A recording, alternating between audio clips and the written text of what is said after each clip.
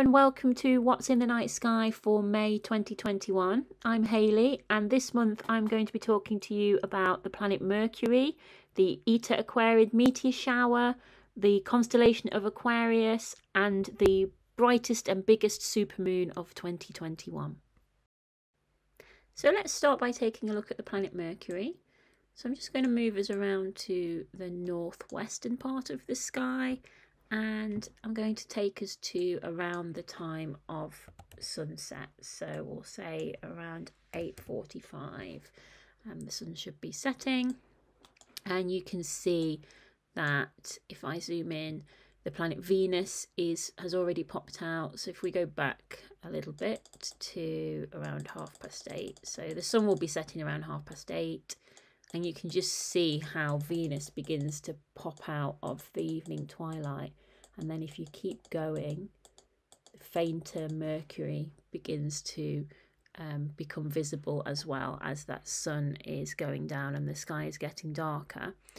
So if you've got a nice clear northwestern horizon, then you should be able to see the planet Venus. And then if you wait for the sky to get a bit darker, look above it, and you'll be able to spot the planet Mercury. And then Venus will set quite soon, and Mercury a little bit after that. Mercury is well placed for observing this month, so if you've never seen Mercury before, this is a good time to do it. So go outside, have a look half an hour, 45 minutes after the sun has set, and see if you can see it. It's brightest at the start of the month. It will get harder to see towards the end of the month. If you do have a small telescope, you can have a go at looking at the planet through the telescope, and you can see here that Mercury shows a phase. So on the 1st of May, we've got a gibbous phase of Mercury.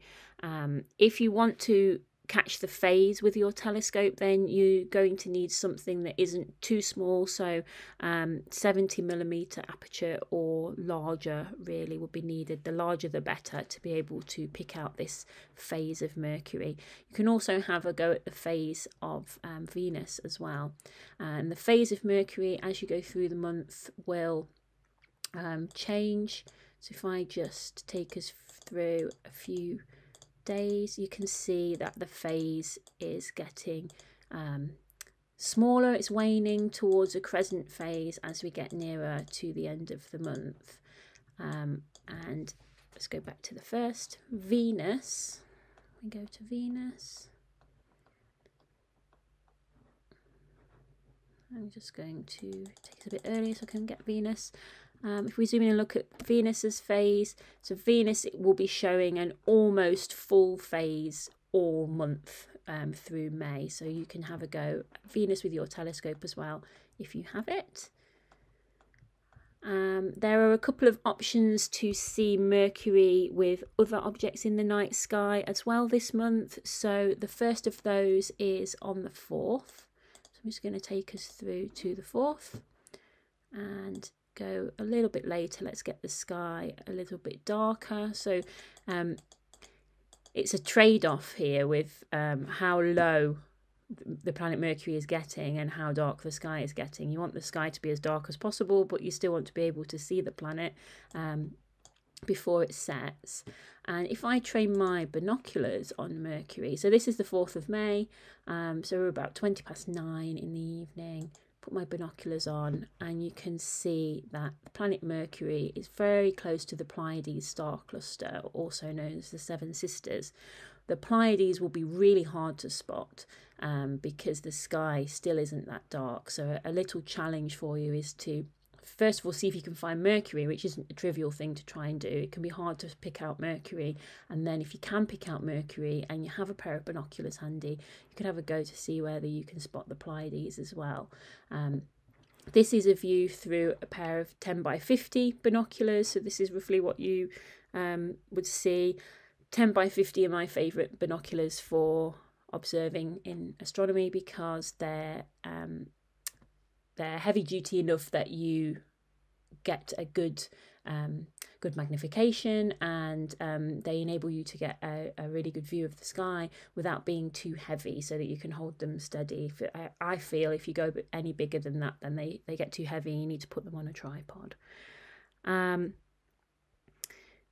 So sticking with Mercury, if we go, let's take that off, if we go all the way to the 28th of May, and you can see that Venus and Mercury are very close on the 28th of May after sunset.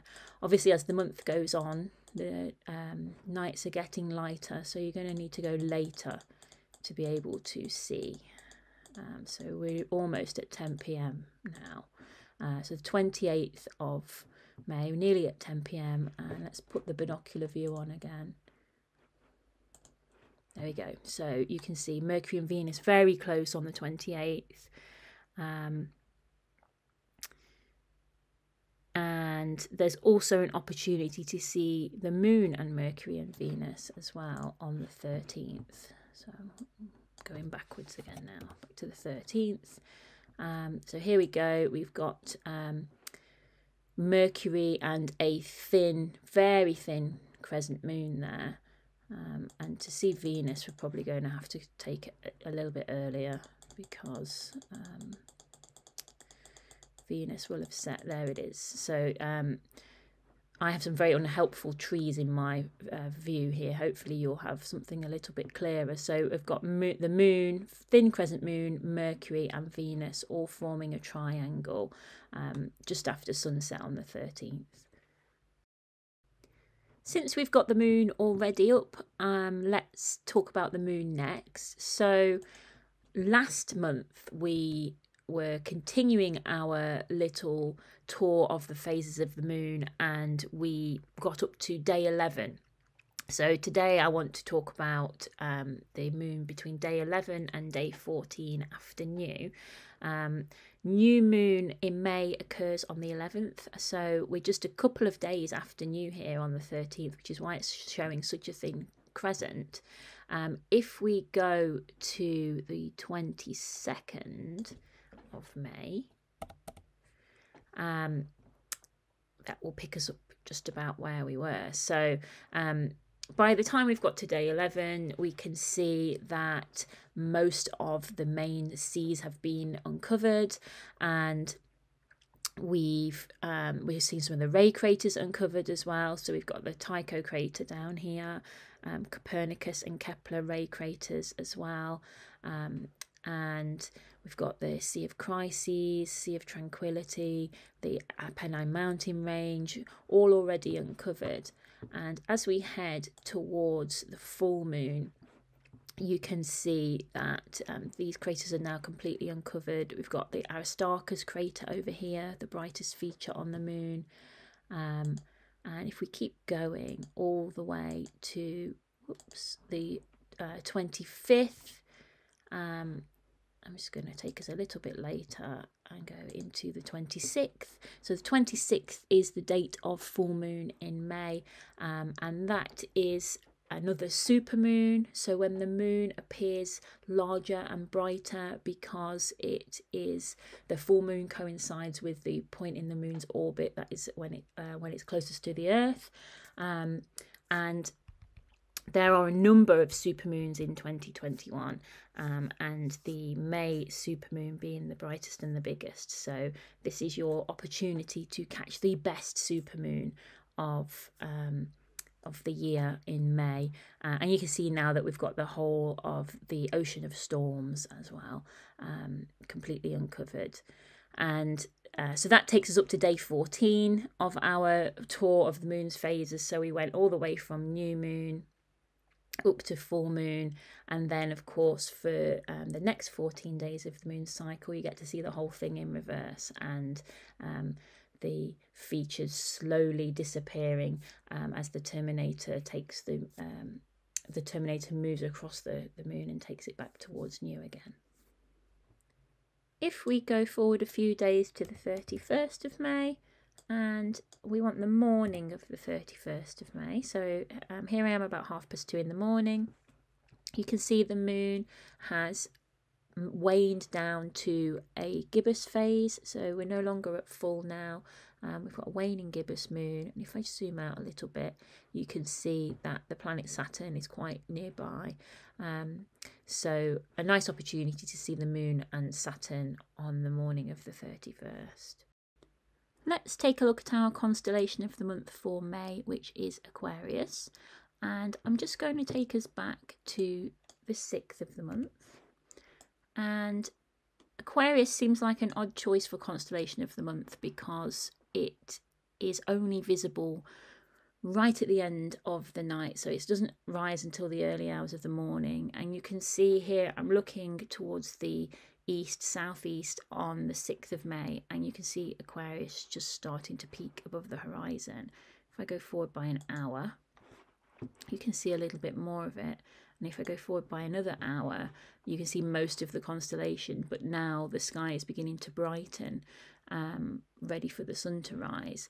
And the reason I've chosen it, despite the fact that it's not visible for most of the night, is because there is a meteor shower which peaks on the 6th, which is its radiant is in Aquarius. So I thought it was a good time to talk about the constellation of Aquarius. It's not a particularly bright constellation. There are no really bright stars to make it easy for you to pick out. We have got Saturn and Jupiter hanging around quite close to Aquarius this month, so they may help you to find the right sort of region of sky. And if we talk about the constellation first, and then I'll talk about the meteor shower. So let's put the art on. So Aquarius is known as the water bearer. The Greeks linked the constellation to Ganymede, cupbearer to the gods, and was granted eternal youth. You can see that there is an asterism in Aquarius, which I'm going to take the art off now, and I'm going to take the lines off as well, just so I can show you the asterism that appears in Aquarius, which is handy for the meteor shower. So here we go. So the water jar asterism, this little Y-shaped asterism called the water jar that appears in Aquarius. And if I put meteor showers on, you can see that the Eta Aquariid meteor shower radiant is right next to this water jar asterism in Aquarius. So there's no need for you to try and pick out this asterism to find the meteor shower, because that would be really, really hard to do, and you don't need to be anywhere near that accurate when you're looking for meteors. You just need to be looking in this general direction, and then you will have a chance to spot some meteors. So as always with meteor showers, you want to be in as dark a location as you can.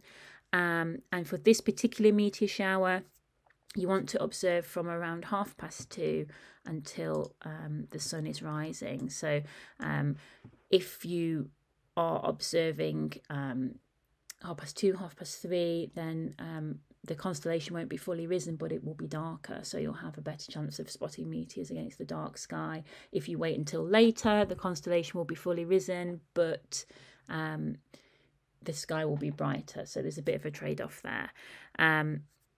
The meteor shower itself is caused by Halley's comet, and it has a theoretical rate of 55 meteors per hour, but the number of meteors you see will appear significantly lower than that. It's a really short viewing window, so from around 2:30 until sunrise. Luckily, the moon is out of the way, so the moon isn't going to be washing out your field of view this year. And the meteor shower itself is active from the 19th of April all the way until the 28th of May, but the peak occurs on the 6th. So if you've got clear skies on the 6th, that is the best time to look out for these meteors. Let's finish by taking a look at the International Space Station. There are a few opportunities to spot the ISS in May. As always, you can find out when they all are using the Spot the Station website. The one I'm going to show you is on the 11th of May. all of the opportunities to see the station in the early part of the month are in the early hours of the morning. This one is from around 2:37. So I'm going to take us to 2:36, and I'm just going to get rid of some of these labels just to make things a bit clearer. So let's just zoom out a bit, look towards the western part of the sky, and let's start time moving, and you should see the ISS appear at around 2:37, and there it goes. So you get about 5 or 6 minutes to watch the International Space Station track across the night sky before it disappears below the horizon again. So that brings us to the end of our What's in the Night Sky tour for May 2021, and I'll be back again next month to talk to you about what you can see in June.